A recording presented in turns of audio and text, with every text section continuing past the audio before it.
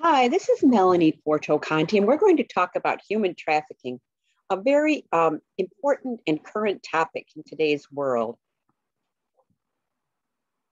So we come from a place of healing. It is possible to heal and help us move into a place of wellness and engage with hope. And that is something that's so important as we learn about human trafficking, that we are able to do to help our women and girls, and sometimes boys, help heal from trafficking experiences. We're going to learn about those right now. So what is human trafficking? The definition of human trafficking, according to the Federal Trafficking Victims Protection Act, is it's the recruitment, transportation, transferring, harboring, or receipt of persons by improper means, such as force, fraud, or coercion, for an improper purpose, including forced labor, including involuntary servitude, debt bondage, or slave or sexual exploitation. And lots of people think it only happens in places other than the United States. But in fact, there are over 100,000 people trafficked in the United States. And 80% of those people are US citizens trafficked by US citizens. Yes, there is some trafficking over the border, but only 20% of the people coming across our southern borders are the amount of people trafficked from foreign nationals. The people from Central America and the Northern Triangle comprise just a small part of those. Well, as I said, 80% of all people trafficked in the United States are US citizens trafficked by US citizens.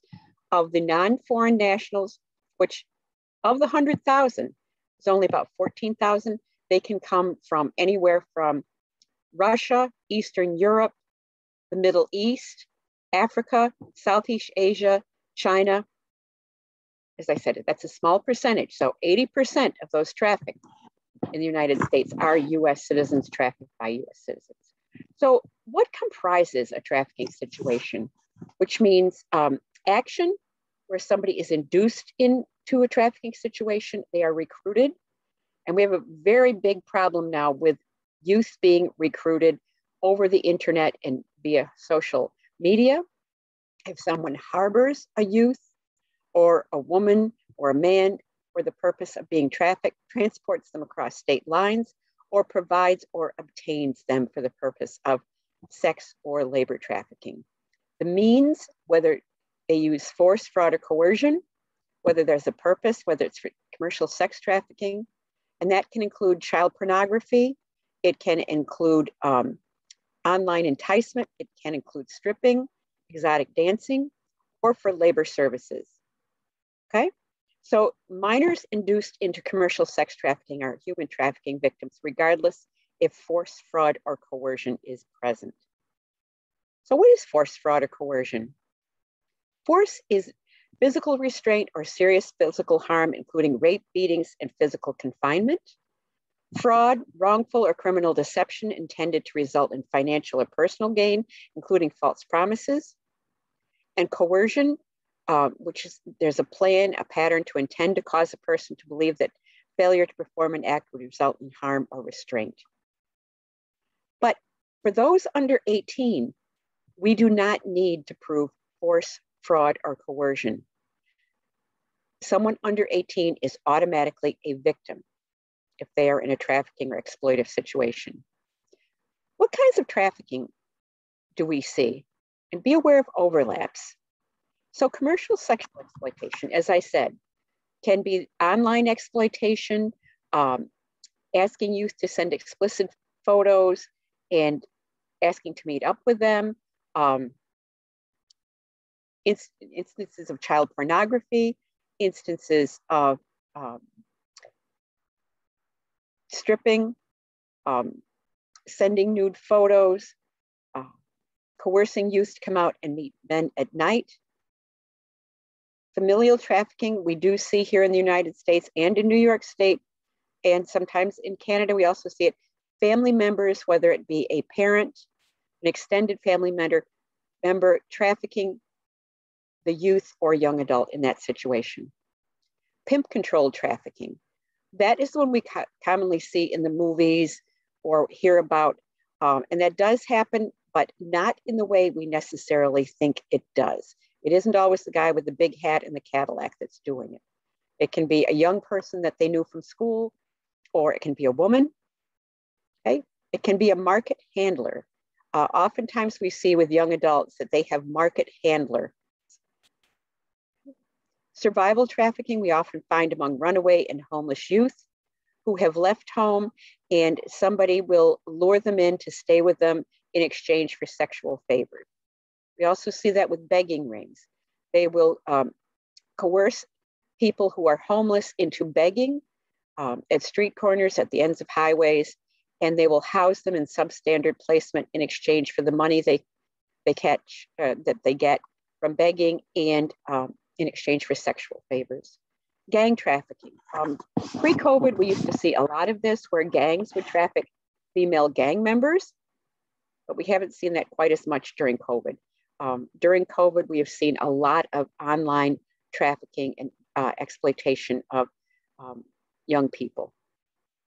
And drug trafficking. Drug trafficking sometimes is related to human trafficking, but just as often it's not. Okay, labor trafficking, we do see this, although it's not talked about as much as sex trafficking. We can often see it agricultural situations like farms, migrant workers, animal husbandry, traveling sales crews, hotels. We oftentimes during tourist season will see labor contractors bringing people up to work at the track, to work at hotels, whether it's Niagara Falls, whether it's Lake George, Saratoga, any of the tourist hubs. We'll see in landscaping, in the food industry, sometimes we'll see people who are 9, 10, 11 working in a restaurant.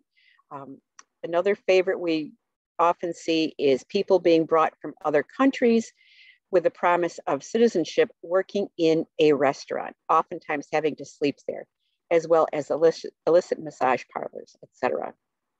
Bonded labor, again, we oftentimes will see that labor contractors will promise to bring someone over the border or into the country, and they will pay their way, but then the person is indentured to them for decades and can't get out and is in a forced labor situation, whether it's working on a chicken farm, a slaughterhouse, farm labor, all of those kinds of things. And yes, it does still exist. Debt bondage, very similar to bonded labor. Involuntary domestic servitude, again, oftentimes people brought from other countries with the promise of getting a visa and permanent residency and having to work as a domestic, oftentimes having to sleep in substandard places and not having access to citizenship, not getting any wages, and often being held in that situation for years on end. Okay, and organ trafficking, this is something new that we're seeing, that people are trafficked with a specific purpose of harvesting their organs for organ transplants. Okay, so each type of trafficking has its own unique strategies for recruiting and controlling victims and concealing the crime. And we'll talk a little bit about that.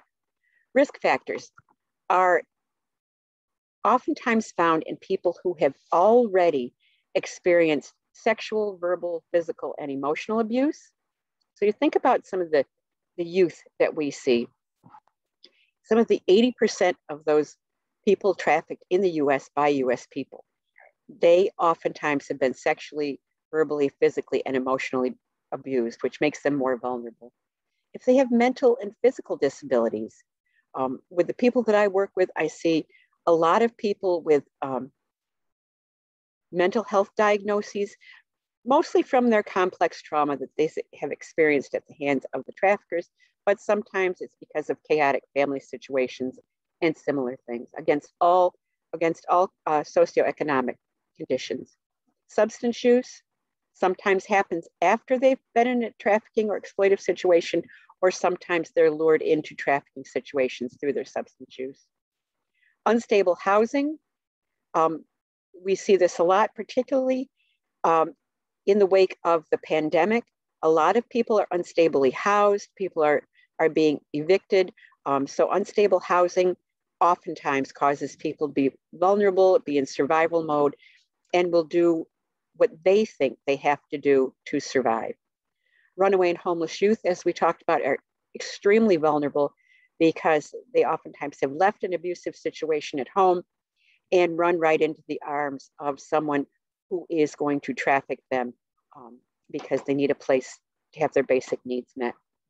Oftentimes, youth who've been in a history of foster care or lack of healthy adult attachments and a high ACE score, which some of you may be familiar with, childhood trauma. Single mothers, oftentimes to make ends meet. University students, we have seen university students as well who will get into a trafficking situation, being their first time away from home, being lured into making some money to cover their expenses at college.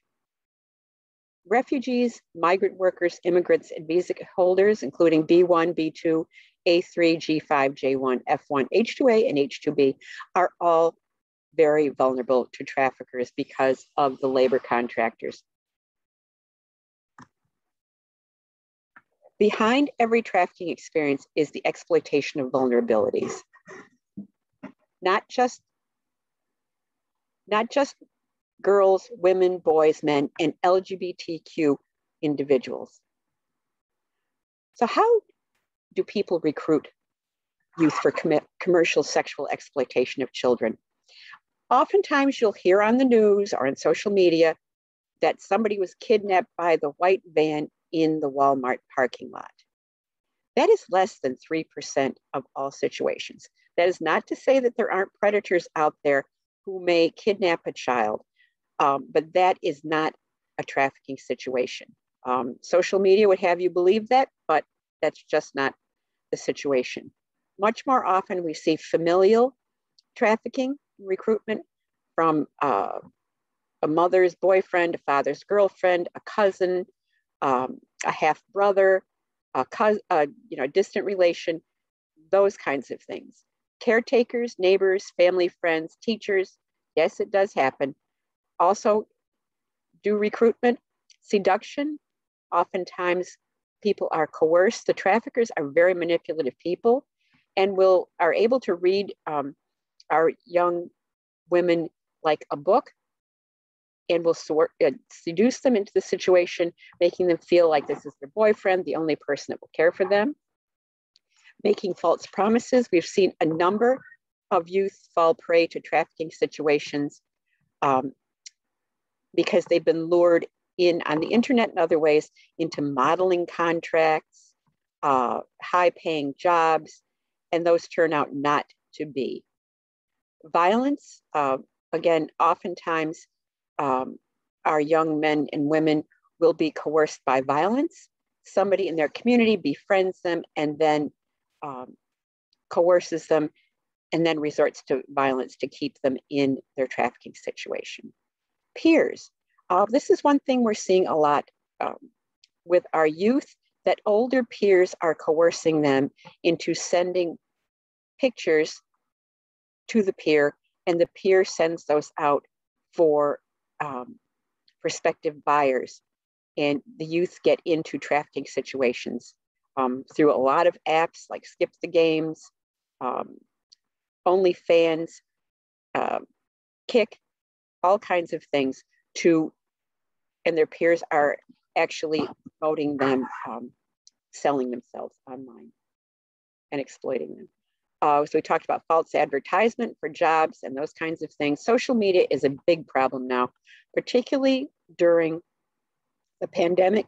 Youth were home, youth had a lot more access to social media, their electronics, and could easily be coerced into a relationship, sharing photos, all kinds of things that have led to some pretty serious exploitive situations all around the state and the nation and internationally. Also shame. Sometimes our young people will share pictures of themselves, sexually explicit pictures, and are shamed into meeting up with men, getting into exploitive situations because they have been shamed. So it's more about some recruitment of commercial sexual exploitation victims. Sometimes it's their intimate partner. We oftentimes see a boyfriend will coerce their partner into just one time having relations with a friend of theirs. Just help them make rent, just help them make their car payment. So we talked about seduction, peers, false promises, family trafficking, posing as a benefactor. I'll help you get money for college if you just do me some favors. I can help you get a movie contract, a modeling contract, any kinds of things. I'll be your mentor. Violence, job offer. I've seen this happen. Yet you can come and work for me. You can be my my hostess at the after party. All kinds of things like that. Again, social media and shame. So how do labor trafficking victims get into this? Oftentimes through a job offer for advertisements.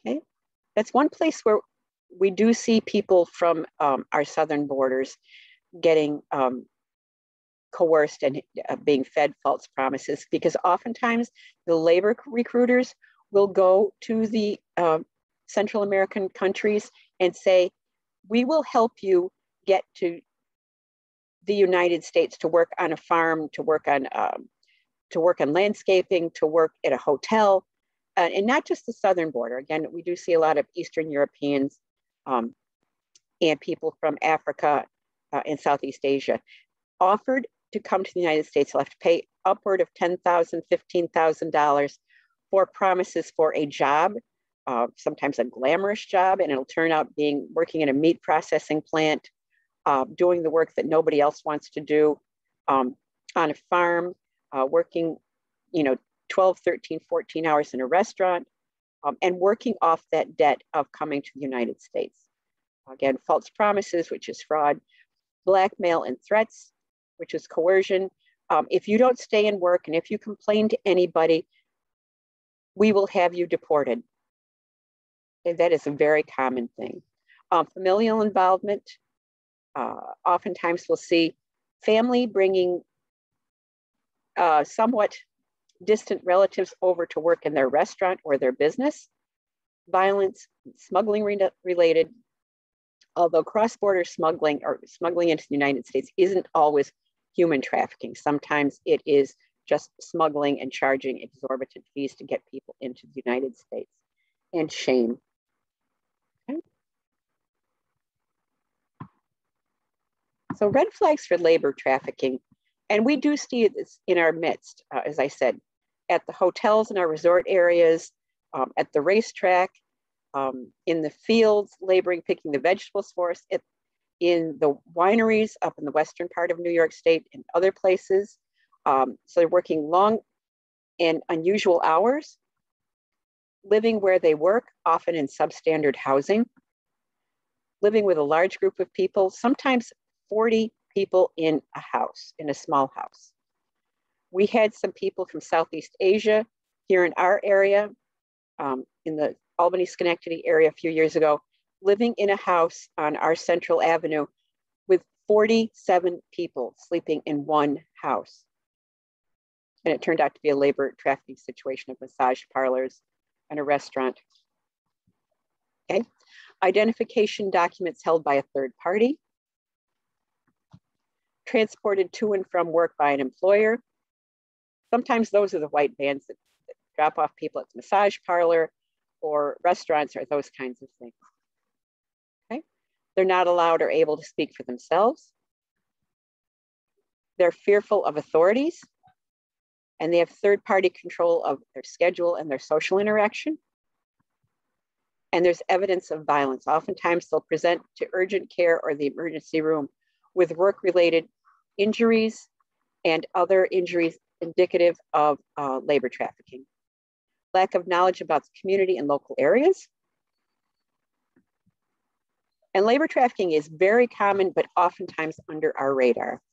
Also, another red flag is lack of proper medical care, including chronic back pain, muscle strains, cardiovascular and respiratory issues related to exposure to chemicals and industrial injuries, not free to come and go as they please, unpaid or paid very little or paid only through tips, not allowed breaks, owes a large debt and unable to pay it off, does not have the proper licenses for the job, and answers appear to be scripted. Now, as I said, recently in our area, we had a woman who brought over somebody to be a cook in a local Thai restaurant, and she had promised the woman that she would get her a visa, and actually kept her for 3 years working in the restaurant and staying there without paying her anything and never following through on a promise to get a visa. We've had others where a woman was brought over from India to work for somebody who's vaguely related to her. She was made to sleep in a closet, take care of the children all hours of the day and night, do all the cooking and the cleaning, and never received any money. And when her adult children realized something was wrong, they brought in Homeland Security and were able to get her out of that situation. And that's all in my little corner of the world. Okay. Oftentimes we'll see condoms in the parking lot of a massage parlor. Okay.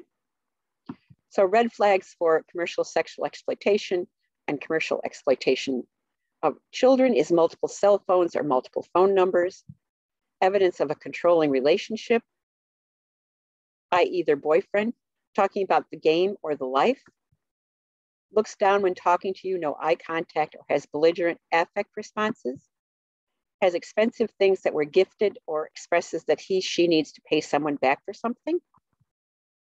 The child is with an older person that they're not related to. We see that a lot. Clothing that is not appropriate for the time of the year. Teased by other students for being sexually active or a prostitute. And we've seen that with some of our middle school students who've been exploited. And that was kind of the first red flag where we knew what was going on. Okay, sexually provocative pictures on the phone or online accounts. And yes, in my work, we do monitor those to try to help keep the youth safe. Okay. Some other symptoms are symptoms of domestic violence, because there are similarities in domestic violence and human trafficking. Lack of ID, censored communication, frequently out of town or transient, inconsistent stories when they talk to us, personal hygiene items in the place of business or work. Okay, so they're showering at work or cleaning, taking care of their personal hygiene at work in a way that's beyond the norm of what we would do. Changes in appearance, friends, sexually exploitive notations, level of sexualization, activities and locations, tattoos and branding, above the breast with vaginal line, matching tattoos with a trafficker, underarm, back of neck, behind the ear, and the ankle. Okay. Some of the things that you might see with somebody who has been trafficked.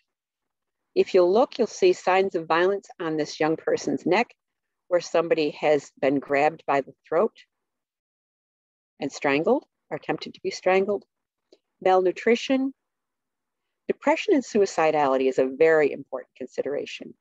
Work-related injuries, PTSD, chronic pain, sometimes pregnancy.